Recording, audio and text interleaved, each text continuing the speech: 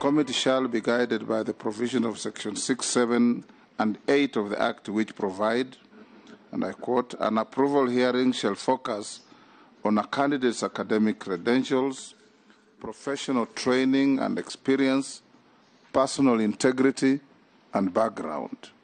The criteria specified in the schedule shall be used by a committee during an approval hearing for the purposes of vetting a candidate." Additionally, Section 7 of the Act provides that the issues for consideration by the relevant House of Parliament in relation to any nomination shall be the procedure used to arrive at the nominee, any constitutional statutory requirements relating to the office in question, the suitability of the nominee for the appointment proposed having regard to whether the nominee's abilities, experience, and qualities meet the needs of the body to which nomination is being made. The parameters espoused in Section 6, 7, and 8 and Section 7 of the Act shall also form the basis through which the committee shall conduct the approval hearings.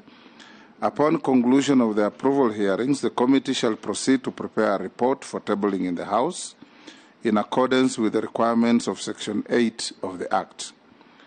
It is worth noting that Article 773, 2A and B of the Constitution provides that the guiding principles of leadership and integrity include a selection on the basis of personal integrity, competence and suitability, and objectivity and impartiality in decision-making, and in ensuring that decisions are not influenced by nepotism, favoritism, other improper motives, or corrupt practices.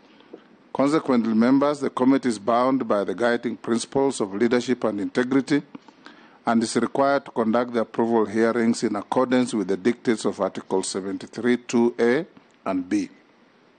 Members, in your folders, you have been provided with the copies of the Constitution and the relevant Act, so you need reference that are available to you. Second short communication. Honourable members, you will recall that during our meeting held on Thursday, 13th October 2022, a question was raised by the Honourable P.O. Wandai, the leader of the minority party, on whether the position of the Cabinet Secretary is constitutional. As you may be aware, Article 152(1)(d) of the Constitution provides that the Cabinet consists of not fewer than 14 and not more than 22 Cabinet Secretaries. It is notable that in compliance with the provisions of Article 152(1)(d) of the Constitution, the President nominated 22 Cabinet Secretaries, among them being the Prime Cabinet Secretary. In this regard, the office of the Prime Cabinet Secretary finds its constitutional basis under Article 152(1)(d) of the Constitution, and the nominee, if approved, will be one of the Cabinet Secretaries. Further, it's worth noting that through the Executive Order Number 1 of 2022 on the Organization of Government, the President assigned specific roles to the office of the Prime Cabinet Secretary, which includes coordinating and supervision of the ministries and state departments.